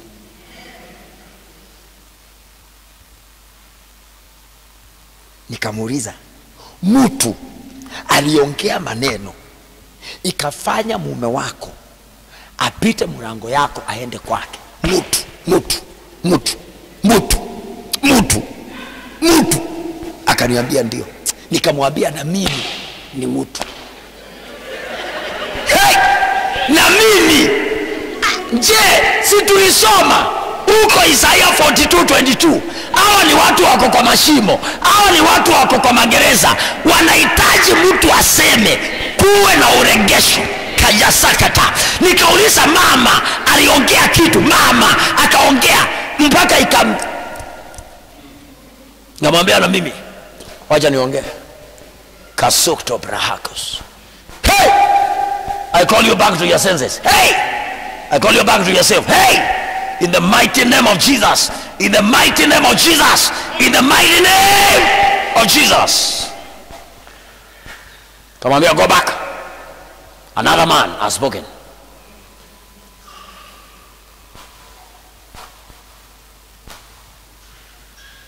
Kumbe zaidi bunza zingi. Na.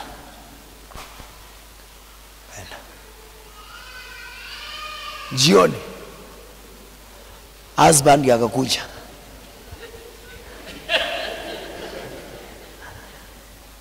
Akaingia. Yule mwingine mpaka kesho anangojea. Na unajua uzuri wetu, kile tunafunga hakuna wa kufungua. Wao wakifunga sisi tunaweza fungua. Sisi tukifunga hawawezi kufungua. Shida ni woga. Shida ni kuomba na uamini.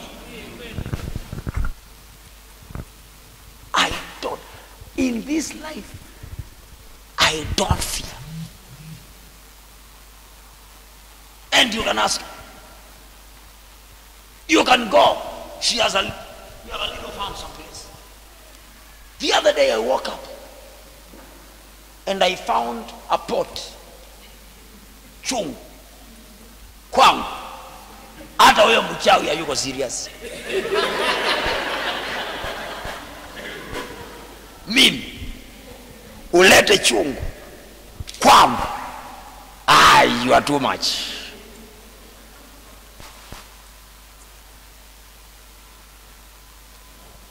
I looked at it, I prayed, and I pulled scriptures, especially a scripture in the book of Ezekiel that talks about the pot and the boiling and the cookings. And I said, whatever this pot is cooking here cannot be eaten here. In the name of the Lord Jesus. I prayed and prayed. After 2 weeks, nikaenda nikakuta imepingirita by itself. It has rolled around 1 meter. After a month, I'm not removing it. I'm not in a business of removing pots. After a month, nikaenda nikakuta imechukuliwa na imewekwa juu ya mti. Mti iko hivi, imewekwa hapo katikati na imesapotiwa na tumao. Kasema no problem. I commanded the tree, and it's a big one. I commanded it in the name of Jesus not to hold that pot. I'm not talking about things that are in London. I'm talking about things that are in Machakos. And I can request people who are in that farm to send me pictures. I have some here. To send me current pictures. I'm not here to lie. Why should I come and lie? You can drive there and go and see whether what I'm saying is true. Within a month, the tree started to dry. And I went there and I told the tree, you are not only drying, you are falling down. It dried.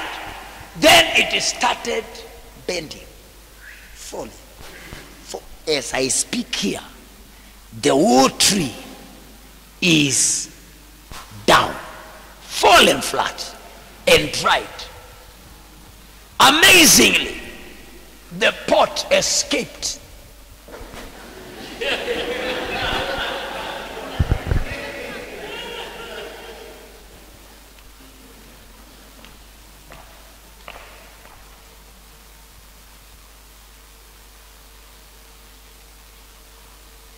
But is there fear in me? No. Greater is he who is in me than the one who is in the world. When God comes to restore you, it doesn't matter how many witches are around you. We don't talk about witches. Witches are small boys. What kind of witchcraft have I not faced? I've met serious witches. Serious witches. Witches. I've met witches. Me. Hey. I have seen it. Black and white. Yes. The other day I was praying, and God sent me to a junction. I told them in church, to a certain T junction. At around 2 in the morning, he told me go to that junction. And I drove to that junction. I went there, and I found a woman and 2 men practicing witchcraft. I found them live. Kaya Bosta. Hey!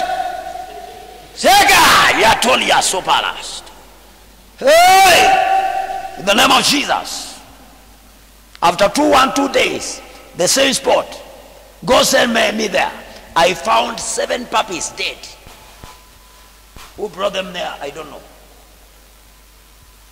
God told me, take control, take charge of this place.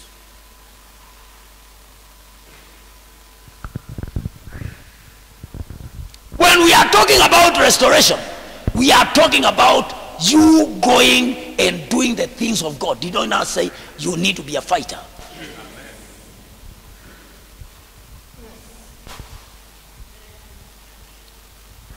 God woke me up between junction. When you leave Makutano junction, there is a place, there is a school called Premise.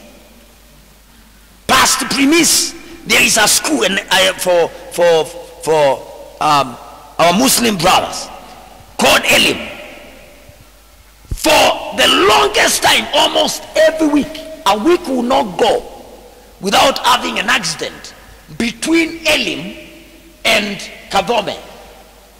That's about 1 kilometer, almost every week. Until recently, this time of Corona, I'm talking about restoration. God woke me at around 3:30. I was praying, and God told me, drive there. And God showed me clearly where I'm going. I go to my car, and I drove. When I reached, I just passed, there is like a drift like this. I'm driving from Machakos town. I'm now coming towards Elim, but there is a place where there is a go down. Guess what? 2 huge birds. I'm not talking about dreaming. I'm talking about real life. 2 huge birds stood on the road. One on this side and another one on this side. And they are facing me like this. Who is on that road? Me and the birds. Why? There was a curfew and everybody else is before 4. I look at the birds and I'm driving and the birds are looking at me, and I knew this is time for restoration. Something must be restored. We cannot live like this. We cannot be losing lives on this stretch. Every other week I'm called, man of God. No, I'm tired. I looked at those birds like this, and they are here and here. I hit them like no one's business. I hit them. I killed them both instantly. And I slowed there. I looked back. The trace of blood, that blood could not be of birds. One of my sons in church, Sammy, I mentioned him. I didn't know that he was also on his way coming for morning glory. He came and reached that place, and he was like, "Apa, sisi ni kuku zimekuvia hapa." He didn't know they are birds. Alifikiri ni kuku. Akajiuliza, this hour kuku zimetoka wapi hapa? Na kwa nini kuku ziko na damu nyingi namna hii? After prayer, I told them what had just happened, and we drove back. And he told me, man of God, I passed here and I asked, what are these chicken doing here? What were they doing here? Do you know something? From that day up to now, No single accident has been reported on that space. It is us, church, taking charge. You're not waiting for other people. We are the ones to take charge. Take charge. Stop whatever needs to be stopped.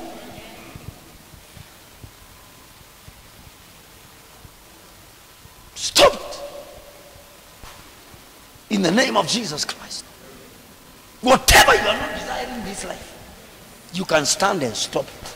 And say, this one I stop. That one I stop. This one I stop. This one you can continue. But this one I'm not only stopping, I'm killing it.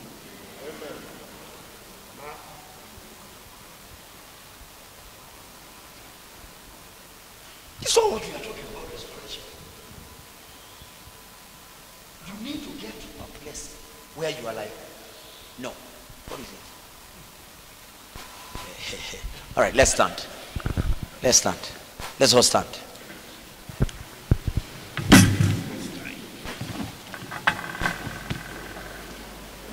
Hey, Eric. What happened? You told me to use that one.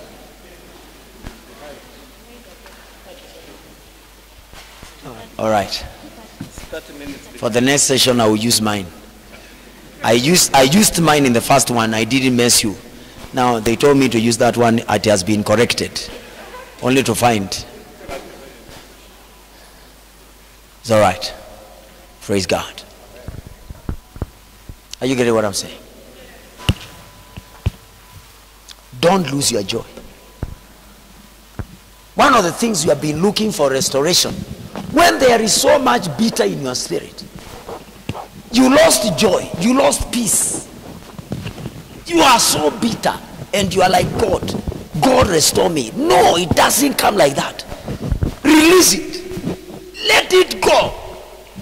Approach God with an attitude of thanksgiving, rejoicing in the Lord your God. Hallelujah, glory to God. Hey, rejoice in the Lord always.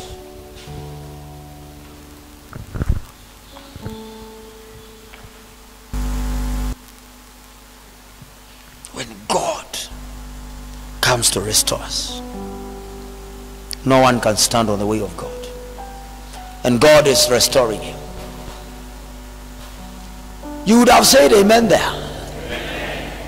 In the name of Jesus, I've said, be restored. Amen. You see, listen to this testimony.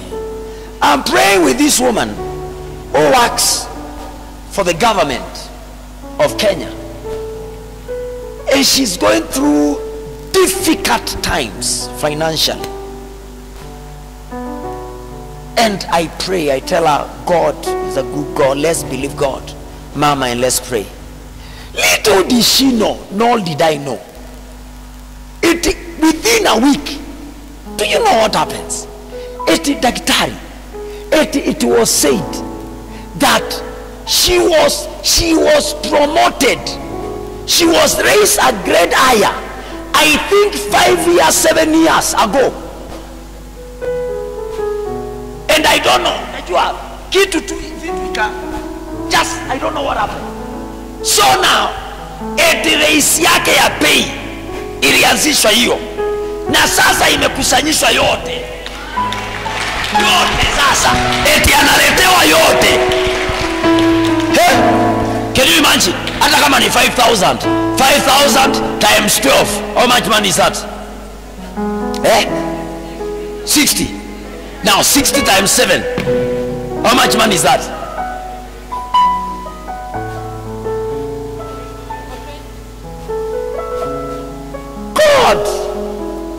God has many ways of restoring us. Yes, God has many ways of restoring us. You only need to believe. Praise Jesus. You only need to believe. Which day is this week? Today is on Saturday.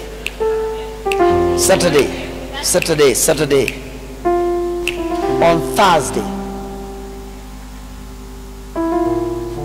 Thursday, I drove with two of the young men all the way to Masinga Dam. We got there at around midnight. The driver almost got us to the waters. The boys were tired, and we were fighting many things. That devil was a bad devil. Didn't want us to get there, but we got there finally, because I was determined to go there. What was I going to see? I was going to see this lady who has lived na huko majuu for many years, many years, wishing to come back, couldn't. This woman saw me preach on YouTube, called me all the way from Germany. I said, my name is so and so, I'm calling from Germany. I said, what is it? I said, I watched something on YouTube. These things are working. Hata watu wakienda madhara wote wataki kutuangalia huko, tunaangaliwa huko. Ulidishi kaangaliwa huko. Akaniambia, I'm here, I've listened to you on YouTube, I'm following you, and I felt I need to call you, and I've called you now. I said, what is it? She said, I'm not here because I need to be here. I'm here because my documents have disappeared.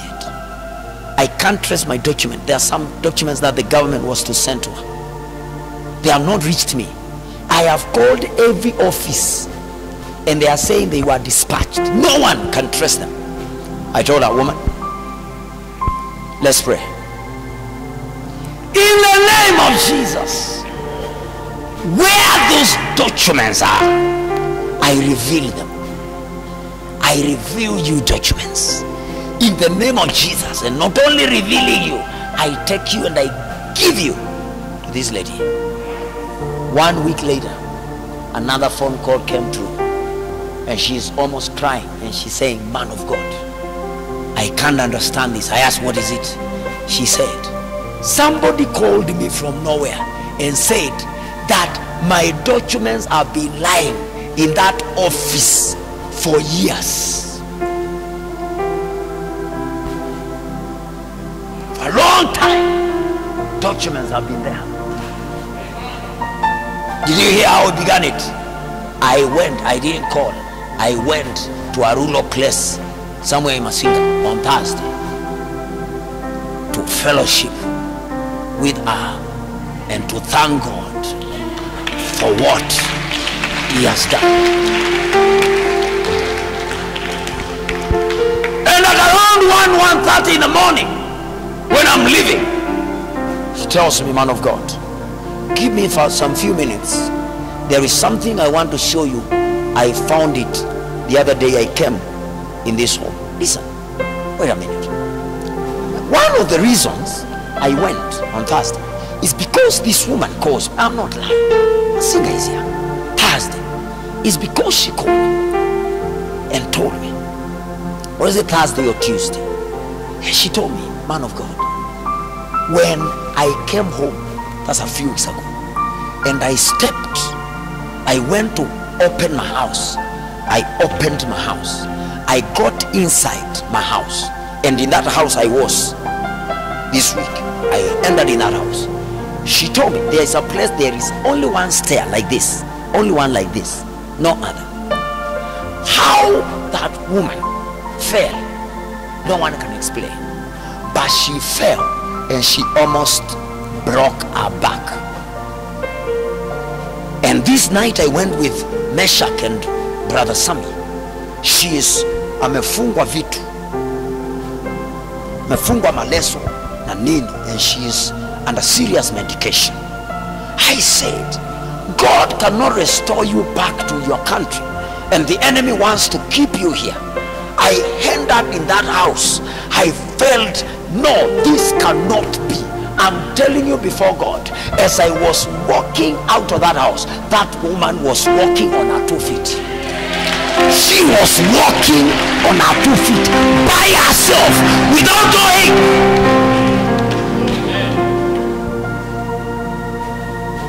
Then she told me, she's walking on her feet. I'm telling you, I'm with Meshach and Mesami, and she tells me something has happened.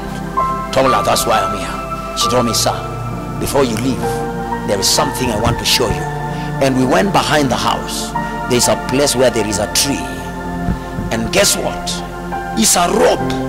There is a rope hanged there with 7 serious knots. Imefungwa knots 7. I went and I removed it, and I told these 2 boys, bring fire in the middle of the night. Bring fire. And I burned it. What amazed everybody, a robe started dripping. It was like it had some oil. Oil started coming out. Oil out of a robe.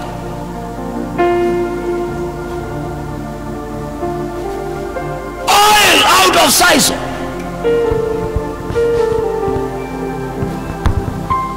And I'm here to say,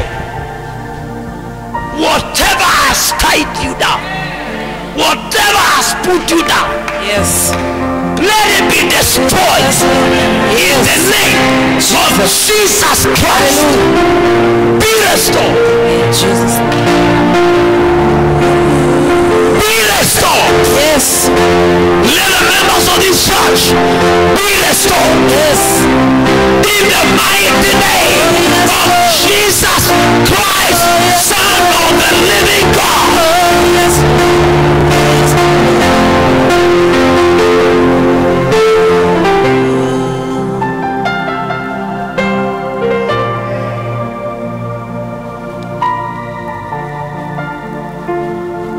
I see people driving, I see people coming. Lift up your hands like this and open your eyes.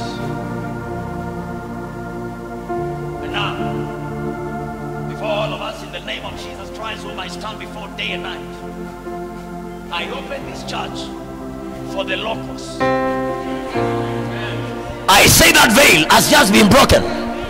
You can write that dictary down.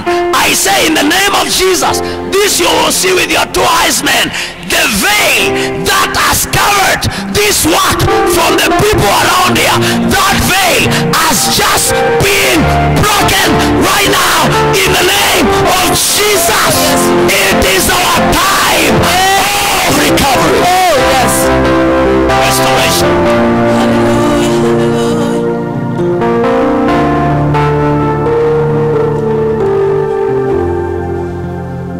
Let me tell you again. People don't hear. We don't need to shout. I say in the name of Jesus, this church from now, it is visible to the people from around.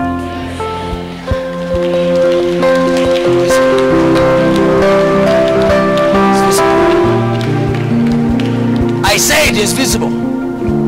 Wait for them. And it is not going to take months. They are driving in, they are walking in, they are coming in, because whatever the veil that they would not see has been destroyed. Somebody say, we receive them. Somebody say, we receive them. We receive it. In the name of Jesus. Hallelujah. We receive them. Hallelujah. Hallelujah.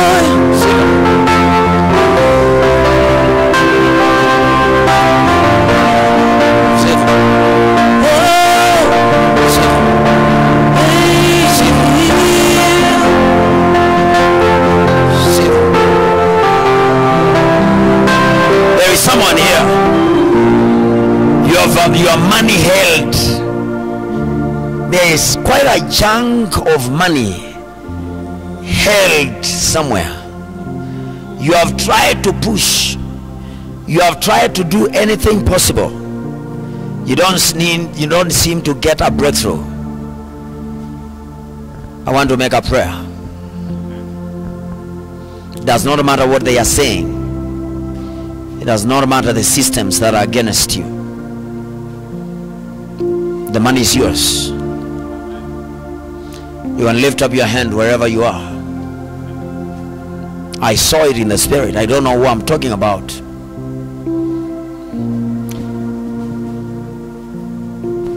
I see two men holding a rope, one on the other side and the other one on the other side, and it's like there is a competition. This one pulls and this one pulls, and the Spirit of the Lord is ministering to me that this has been over this particular money. Sometimes it's like the money is there, but you don't know what happens.